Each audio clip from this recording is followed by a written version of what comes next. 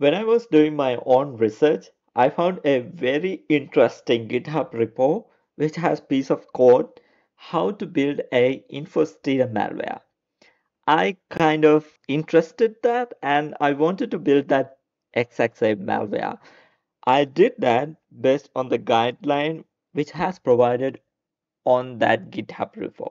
So this is how it's simple architecture. This is how it's working. We'll go through one by one and see how this is working and what is the impact for us that kind of malware. Basically, the attacker will set up a Discord server, and once he set up the Discord server, he can create few channels. Here, as you can see, I have created a channel called General, and once created that Discord server, we can go to the server settings and we can create a Discord webhook, which is free. We can create a Discord webhook attaching that specific channel in the Discord server, and that webhook URL, which was created under the integration section, can use to embed inside that executable file to gather the data. What happened here is attacker is building that malware, embedding that Discord server webhook URL to gain the data, to get the data from the victim computer.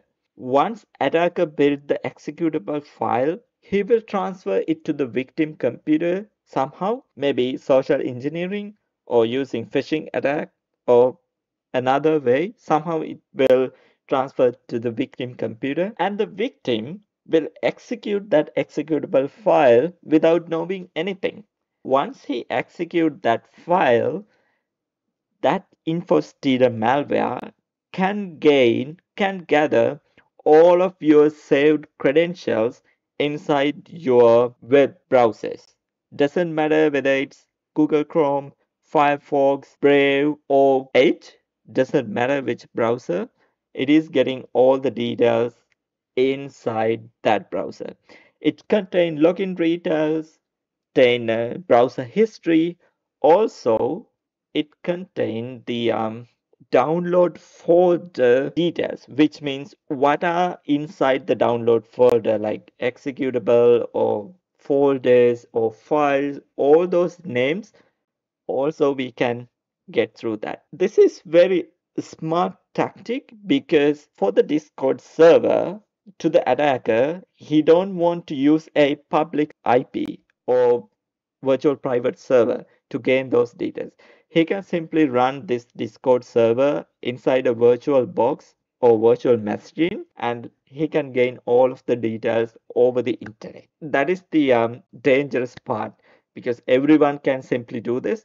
This is a proof of concept. I'm not going you to provide a GitHub repo or any piece of that code because it is dangerous and these are publicly available details. I'm just doing this as a proof of concept to your safety. What safety measurement you should take when you using the browser, especially with the card numbers or your credentials and all those stuff. So without further ado, let's get started.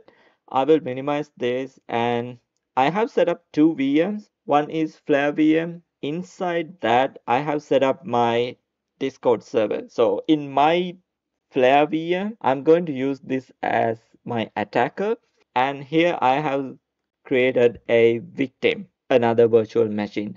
And I built my InfoStealer exe file and already copied to my victim PC. I'm not going to cover that part because it will take long time and I'm not going to show you how to do that. I can show you how you can create the webhook. When you go to the server settings, go to the integration and go to the webhook. You can create a new webhook if you want here or else I have created a webhook and I have added general channel here. You can add any channel if you want because once the executable execute inside the victim computer, it will pull out all the data in your browsers and send it to this specific channel, including everything. That is why we need to select a channel here. Once you do that, we can do the executable building process and we can transfer it to the victim computer and we can see how it's worked. What I'm going to do here is I'm acting as a victim now, and I'm going to double click this executable and execute this file. And once I executed that, it will all my browser data into this specific channel. You can see it will take like few seconds and it will get every details. Also, for the demonstration purpose, I have created few browser history here. I browse some websites and URLs, and also I have saved a password here to show you how this is happen actually. I have saved a fake email and the fake password here. This info stealer malware will took everything inside this browser and send it to this Discord server. We'll see how it works. So now I'm going to execute this. 1, 2, 3, execute. I just double click that. It will take little time. We have to be patient. Will give us all the details into our this general space in our Discord server. We just have to wait and see. If you want to see the process, you can simply go to the task manager and see. Yes, as you can see, we got all the details. That's it. That's it. There's a zip file which contain download, logins, and everything. Also, it has got my Discord details because I have installed the Discord inside the victim PC as well. Later on, it will send all the public IP and machine details as well. See, as you can see, also it has sent the screenshot, which is cool, right? See my public IP and country and my disk space, what is the processor, everything in here. We'll go to the that zip file and download that. I have downloaded that zip file, and this is that zip file. I'm going to extract it here. I'm extracting my zip file. We'll see what's inside the download.txt. It is showing inside that download folder, it has Python installer. Also, there's a zip and there's another executable, which is Proton VPN and this code exe and everything inside the download folder on my victim VM, victim PC. Also, there's a login.txt file. We'll open that and see here is my saved password inside my victim PC, which means my Google Chrome browser.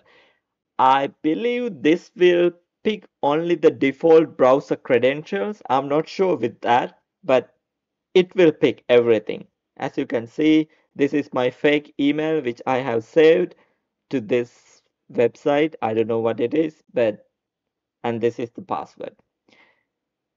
This is the important part. This is the dangerous part. If you save your any of the credentials inside your browser, these kind of info stealer malwares can easily pick them up like this. Also, let's see what's in there. Oh, it has web history. My total web history in here. Which website I have surfed so far. So everything in there. Kind of cool, right? Apart from that, there is a screenshot of my victim PC. Cool. What we have to learn from this? The lesson we have to learn, I think there are two main lessons. First thing is we shouldn't save any credit card details, any usernames or password inside the browser. Doesn't matter which browser it is, do not save your credentials or address or any personal information, anything inside your browsers. If you really forget your password, please use a password manager for that. And the second thing is Do not execute the strange executable file which you are getting through email or from stranger, even with your colleague, without confirming what it is. I know it's really hard, but do not execute that sort of executable files, especially if downloading some softwares from online, untrusted sources especially. Do not execute those files because those files can send the details to attackers by compromising all of your privacy, all of your data. This is a very small proof of concept, and we can learn a lot of things through this. I hope you learn something from this video. If you have any questions, anything, please leave a comment in the comment section. Also, you can browse my blog as well as you can join to the Discord server. You can discuss more things inside that. We'll catch up with the next video. Thank you guys.